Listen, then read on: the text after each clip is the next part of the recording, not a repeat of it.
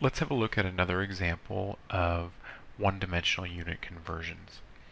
Okay, so we're going to look at converting 2.48 gigajoules into millijoules.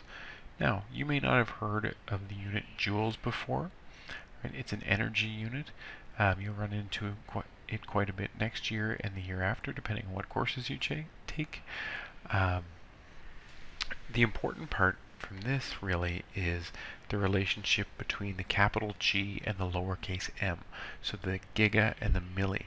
Those prefixes tell us the relationship between the two different units that we're going to convert. So we can see the value giga tells us that there would be 1 billion joules in a gigajoule, while there would be 0.001 of a joule in a millijoule.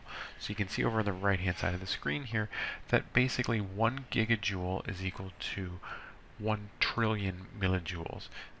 Then we figure that out by saying what's the difference between 10 to the power of 9 and 10 to the power of negative 3. We see that there's a difference of 10 to the power of 12.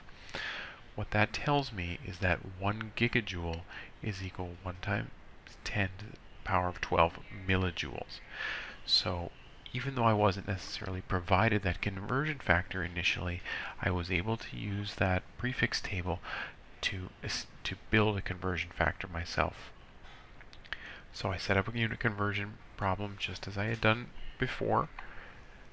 I take 2.48 gigajoules, I multiply it by 10 to the 12 millijoules over gigajoules. The gigajoules units divide out. I then take 2.48 and I multiply it by 10 to the power of 12. The only unit remaining here is millijoules, so whatever numerical answer I get must be the value of this energy quantity in millijoules.